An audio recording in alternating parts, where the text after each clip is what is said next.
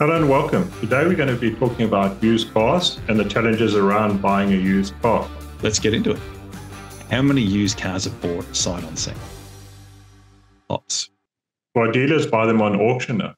All the time. And think of how CarZap works. Think of how Flip a Car works. And sit and don't drive it. So it's a matter of, okay, kilometres, paintwork, yes, whatever damage, but even it's pictures, it's not, you know what I mean?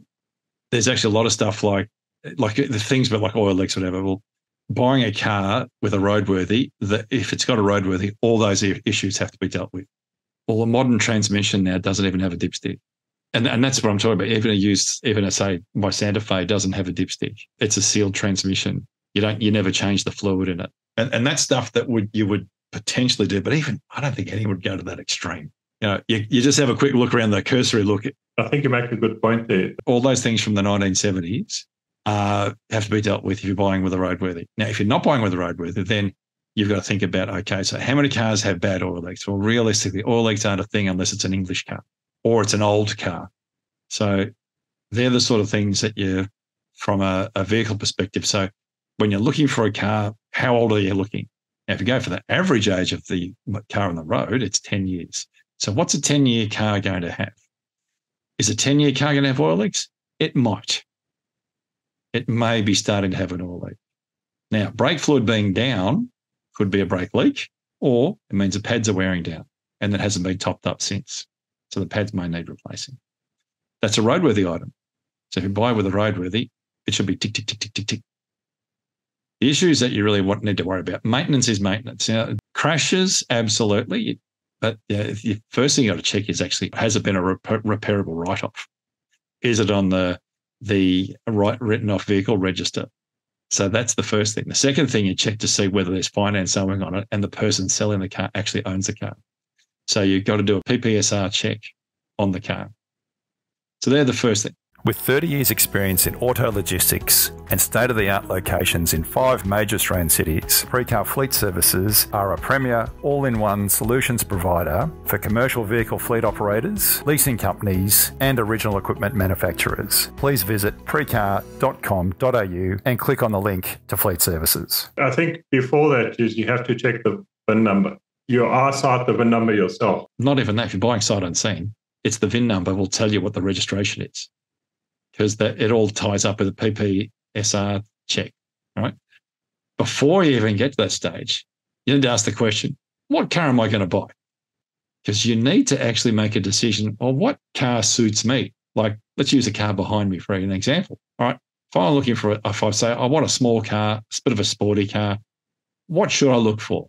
Then you start with this you start with a set of vehicles that fit that bill.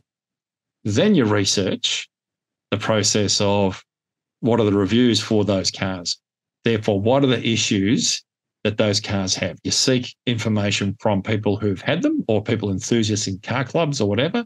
Just ask the question, tell us what do you know about these?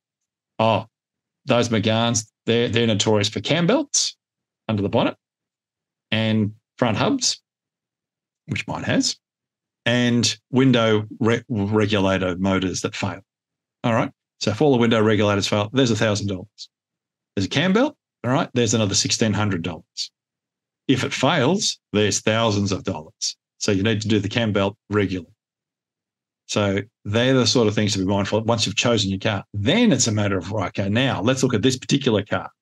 What am I looking for? Am I looking for signs of damage? Has it been in a crash? First I'll check if it's written off. Is there any money owing on? Then I go down the funnel further and go, right, this particular car, so that's okay. What options are on this car that I'm looking at?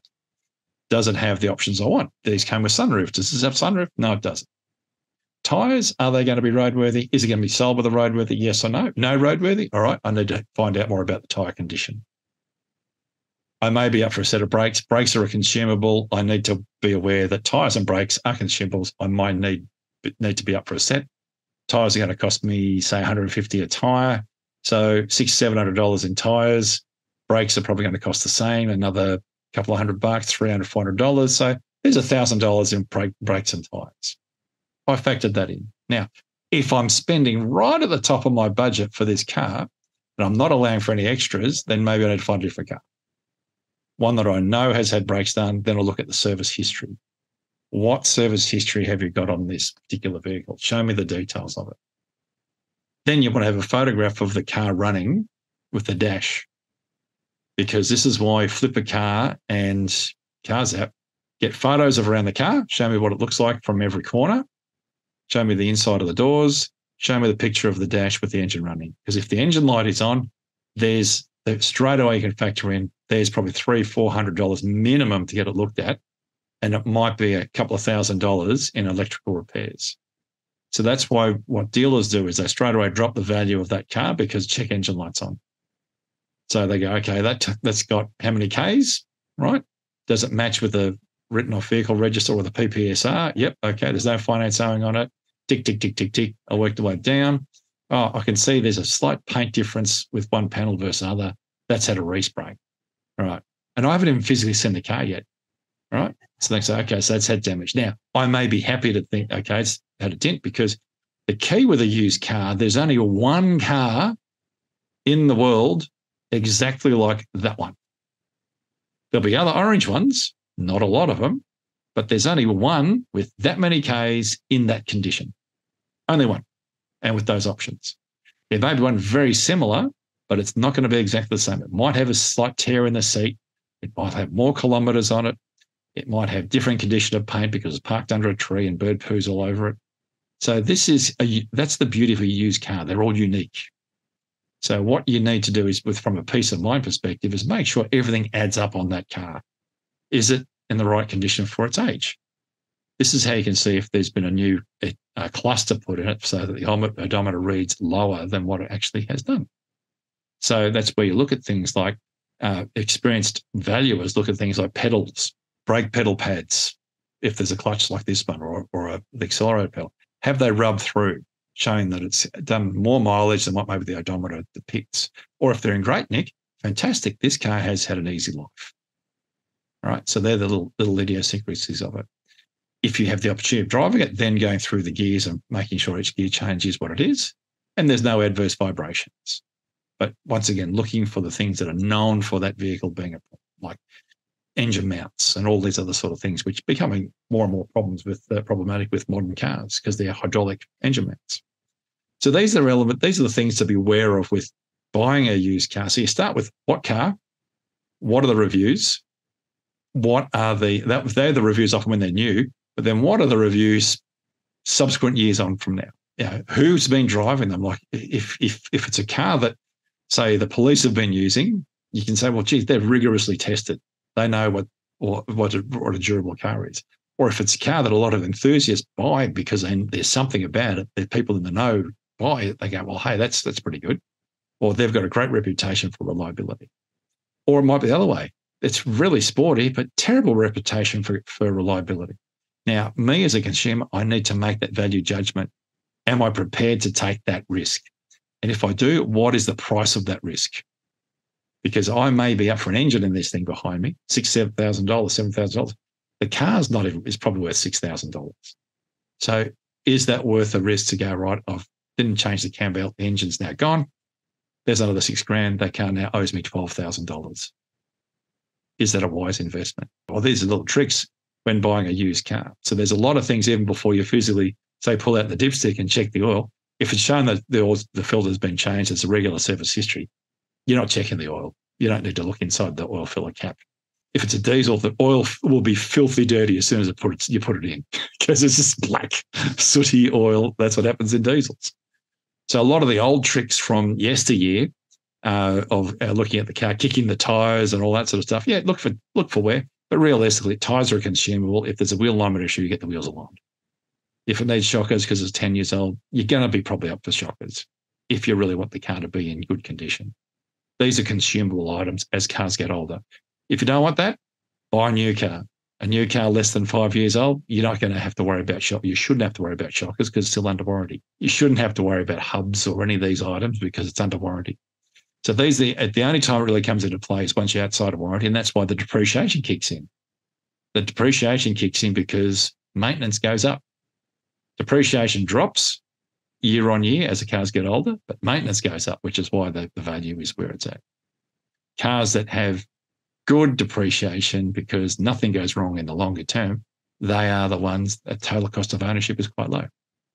And brands that have outstanding reputations for that are the Japanese brands, the Toyotas of the world, the Mazdas of the world, the Nissans of the world, the Hondas of the world. These are really good brands that have reliable products.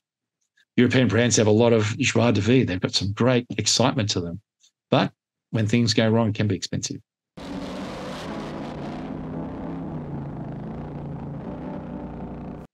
And, as a car ages, things will go wrong. That's a mechanical device. But it's the buyer beware as the cars get older. But the easiest thing, buy a new car, you've got new car warranty. Buy a low kilometre used car, you still have used car warranty. Buy a car from a used car dealer, you've got no issues from a clear title perspective, and you've got a limited warranty on the car. It's when you get outside of that realm that you need to be a little bit more astute with what you're buying. You can get some great value out there, and if you're selling a car, you can get some good prices for your vehicles if you're selling privately. And that's why peer-to-peer is such a popular thing. But it's not without risks. But if you're sensible about it, security check, make sure there's no finance owing, and then start that journey of service history, options, make sure the car is what you really want, and then look at things like what's the current state of interiors and any damage history. No one's going to say, hey, by the way, I crashed it 3 years ago and it had a complete front-end rebuild. Very few people will tell you that. But it's up to you to have a look at it, get pictures, but ultimately, you're wearing the risk. Are you prepared to take the risk? A lot of cars bought sight unseen. It's the modern car is a pretty cool device, but it's not without risk. Mark, in terms of your service history, can there be an issue with that? Or do you think it's normally pretty trustworthy once you get that service history, whatever's written in the book? If it's been serviced as per the book, it's a record. If there are associated invoices with the stamps in the book, if it's stamped from a recognised dealer, they're the sort of things you go, okay, yeah, there's always a premium for a car with books versus a car without books. That's been around since day dot. If it's got service history, if it's got clear title, if there's no damage, if it's low kilometres, there's always a premium to those cars. So, and they're the ones that dealers jump on first and foremost. If you've missed a few services along the way, all right, it plants the seeds of doubt, but still sometimes it's still been serviced with franchise dealers or large service groups. But if there's supporting data and documentation say, hey, I had this service done, this is what they reported, and we had this fixed. That's you can only trust the documentation. That's it. I hope you enjoyed what we spoke about today about used cars, and it offered some value if you're in the market to either buy a car for yourself or sell a car. Thank you for listening.